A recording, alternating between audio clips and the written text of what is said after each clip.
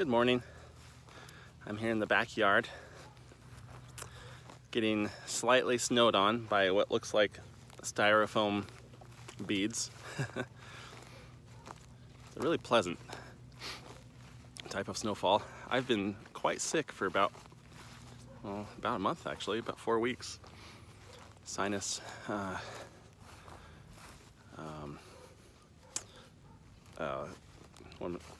congestion, but what is it? I had to take antibiotics. So anyway, I've been feeling much better. I'm on a personal, I guess, regime of I eat garlic every day and a bunch of spices that are helpful for keeping things like that at bay, and I feel like it helps. But this has been a bad. I think I've had 3 or 4 probably different things all kind of overlapping each other.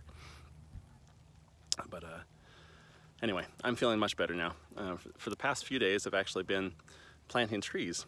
If you've watched our channel for any amount of time, you know that every springtime we plant sticks in the ground, and we've had a pretty good success rate with the trees growing from those sticks. In fact, all the trees in our front yard, and that's quite a ways away on the other side of the house there, but you can see some little thickets of trees back there. But all of our trees, which are now 15, 20, some of them 30 feet high, all began with little like 2 and 3 foot sticks, like literally single sticks from living trees, and we just go out in the springtime and cut them and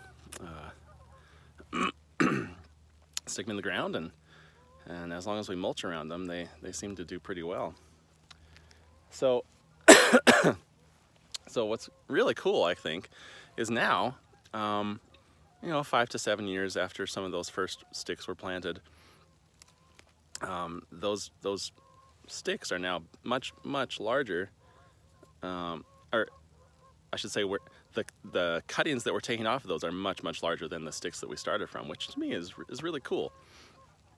So typically every year since we started, I've been taking off little branches because I was kind of under the impression, and I still kind of am, but I'm experimenting. I was kind of under the impression that the smaller the stick, the better chance it'll have to send down roots and not have to have a lot of upper growth to contend with. In other words, when it starts to dry out in July and August, if it doesn't have a good root system established, these little sticks will usually die.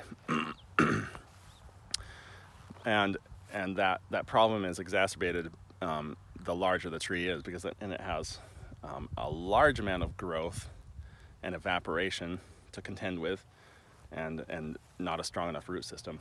But so a couple things that we're going to try this year. First of all, we've paid for a local tree trimmer to deliver many truckloads of chopped up wood to our property. And actually, as soon as I pay him, he'll come and bring more. It worked out a great deal. I'm basically paying for gas, just $15 a load, which hopefully he's making a little bit of money on that. But he's trying to get rid of it. He doesn't have a big enough place to even keep all this stuff that he gets, but it benefits us quite a bit, and benefits him too. So anyway, you can see around here, you might have caught a couple glimpses of quite larger trees. Let's see if we can get you can kind of see how big that one is there. That one is maybe 12 feet tall. So these are much larger than the 2 and 3 foot sticks that we've been planting in the past. But here we are on the back of our property line here. So this is our fence line and the neighbor's field behind us. But so my priority here is to make just a line of trees, and I've got them going the other way too. And this is a very small portion of our property, just the part that's directly behind our house. So this actually, it's interesting, this size of property compares a little bit to the properties that both Laura Jean and I grew up on. I grew up on an acre, and it's probably, my property was probably about this wide, about as wide as ours is. And I haven't measured it. I'm just gonna guess it's maybe 250 feet wide, maybe 300. And same with Laura Jean. She grew up on, I think, a little bit more than an acre, maybe about an acre. So if we were to just take care of this part and just kind of like subdue this part, you know, we would be sort of reliving our childhoods the way that we grew up, on a little bit of acreage, plenty of room to roam, and a lot of room to explore. And we've tried to subdue it in the past, but we've had large rodents to contend with. They're not actually that large, they're just like large mice. They're called voles, and they're pretty prevalent around this part of Idaho. And they like to come down to little young trees and nip all around the the bark, and they very quickly kill the plant. As you can see, here's one. Let's see. You can kind of see. I painted this white just right before autumn time, or I should say right before winter time, just in an effort to deter them a little bit. But you can see that they've nipped around that, and this tree will most likely die. And that's about the size that we've been putting in. But we have had success nonetheless. The voles don't get all of them, and sometimes by the second season, the little sticks have put forth enough roots in the ground that they'll come up again from the ground. And we can sometimes get them to live. But if we put in bigger sticks, like this one that we did last year, so this has been a very slow process of experimenting with different sizes. So you can see very clearly that voles got that one. You can even see little teeth marks. It's like a little miniature beaver got it. And then if you go around to this other side, amazingly, they didn't get this side. There you go.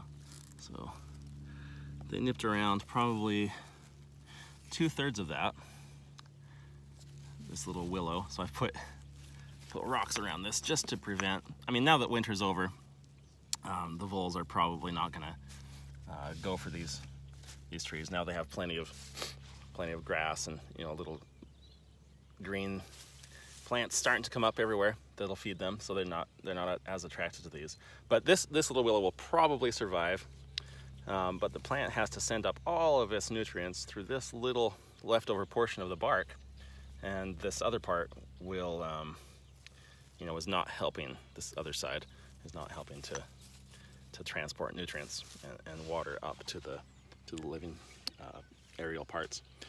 But anyway, I have high hopes for that one. But what we did here is, instead of putting little sticks in like this, we put in a little cutting of a much larger branch. This year, I've gone with much larger pieces, several of which are 15 or 20 feet high. This one, for example, you know, just a branch. But this one, by comparison, is, you know, I can just about reach my fingers around that. I don't know what the caliper size is of that, but maybe 1 3/4 inches from one side to the other.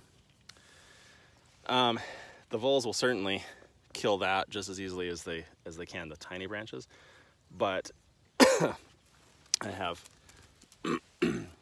some hopes that this will do better. Now, the only way, though, to keep this from drying out, though, is, as I mentioned earlier, is to mulch it heavily. And I've done the one part of that process, or one part of helping that, is to dig a deep hole. We have a high water table, and it stays pretty high even in the summertime. I've dug down to about 3 feet, and about an hour after I dig these 3-foot holes, they're full of about 2.5 feet of water. So that's how high the water table is right now. Luckily our house is about 5 or 6 feet higher than I am standing right here, which isn't a lot, but that's plenty of room to keep it out of the, you know, out of the actual water table. And of course we don't have a basement, but well, let's see here. Let me show you. I've started to just, I mean, done a measly amount of work just putting a little bit of bark around this. And this is what you don't want to do. I mean, that is not nearly enough. What I really need to do is put probably, I would say at least 8 feet. Well, at least, I'll say at least 5 feet. More is certainly better. I'm gonna go for about 8 feet. And I don't wanna just put a little bit of mulch around this. And it could be dead straw, it could be whatever. But I like this because it tends to deter the rodents a little bit more. Particularly in the winter when the snow falls and it provides a protection to the voles where they can burrow under it. When there's bark around it rather than grass, it does tend to melt off a little bit quicker, which means that the cats and hawks and things can get the voles before the voles get the trees. But anyway, I want to put that shredded wood around these things and not only a wide but a very thick layer. And when you mulch, you don't want to necessarily put it right against the tree. It can touch it, but you don't want to pile up inches right around the base of the tree down there, but kind of taper it so it's lower there and it gets higher out here. This one's a little bit lower, so it's anyway. So I want to go. My goal will be, 6 to 8 inches at least, and that stuff. And I've got plenty of material. I just need to divide my time between my job and taking care of the plants. So it's, right now, of course, as I said, I've been sick, and so I'm behind on work and getting paintings sent out to galleries, which definitely is not a good thing. And then that coincides right when weather warms up and I want to be outside doing this stuff, because it's just as much, I get so much satisfaction from this type of work. I love being outside so much.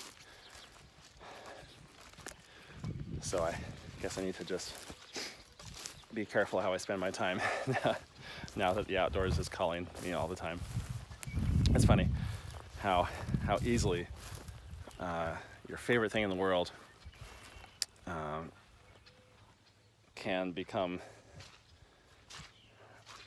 well, it's still my favorite thing to do. I'd much rather do that than anything for work, painting I mean, but where it used to be my escape from daily life, now it is my daily life. And so I had to come up with gardening and planting, taking care of property as my escape from that. But anyway, so that's what I'm gonna go do. I go into the studio here. Here's Laura Jean and Annalise. Hi, baby girl. Love you. She just woke up. And Banjo and Emmy are over there too. And I have been making frames and varnishing paintings. So this is a painting that I finally got framed, and I still need to put the hanging wires on the back, but it's a painting I've been working on for several years off and on. It's finally got to a point where I'm happy with it. You can see how cold it was outside. My glasses are all fogged up. Moist out there, and then, rather dry and cold out there, and then warm and moist indoors. So my glasses always fog up when I come indoors. Anyway, I came up with this this color and design as a good solution for this painting, because it's such a big painting that if I were to frame it with my typical frames that are more like this, you know, big and thick, wide, it actually is so large that it costs about $475 to ship that painting. But if I make it a little bit skinnier like that, then it's a lot cheaper. It's still expensive, but it's a lot cheaper than that. So here's another one that I framed the same way. And I got a tip from a friend that I can just put beeswax finish on it. It goes on more or less liquid, and then I wipe it off and polish it. I think it looks really nice. Here's the third one. And then I've got a couple paintings on the easel that I finished that one quicker than I thought, and wanted to make a companion piece for it. So that's what I'm gonna be working on soon. A couple people have mentioned that they wanted to see my animal pieces a little bit more up close. These ones are 4 by 4 feet. And even though they're pretty different from what I usually do, I'm really happy with them. If I had a big enough house, I'd love to put them around and you know, really decorate with them, because I really am fond of that style and the subjects. Here's an elk on its side that I haven't been able to quite finish yet. And you've seen these, at least glimpses of them. But anyway, so that's what I'm going to work on in a minute. I'm just going to put the framing or the hanging hardware on them, and then get them shipped off to, these ones are going to South Carolina. So very, very hopeful that this relationship with the new gallery out there is gonna work out for us and for the gallery, of course, because it's a partnership. But yeah. Anyway, so there's so much more I could show you and talk about, but I think I'll keep it limited to just a main subject here. It's funny. I won't even talk about that. That's bringing up another subject. Gotta keep it to a minimum. Okay. Anyway, I will try to keep you posted a little bit more on things as they progress in and out of the house and with the family. A lot to talk about, a lot to share with you. Lots of good news things have happened and lots of progress. And gonna be getting full swing into gardening here shortly. And Banjo has some exciting news. And we just heard from Lizzie, who's out preaching the gospel to people in Washington State right now.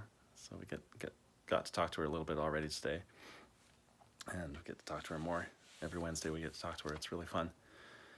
And yeah, I'll talk to you again really soon.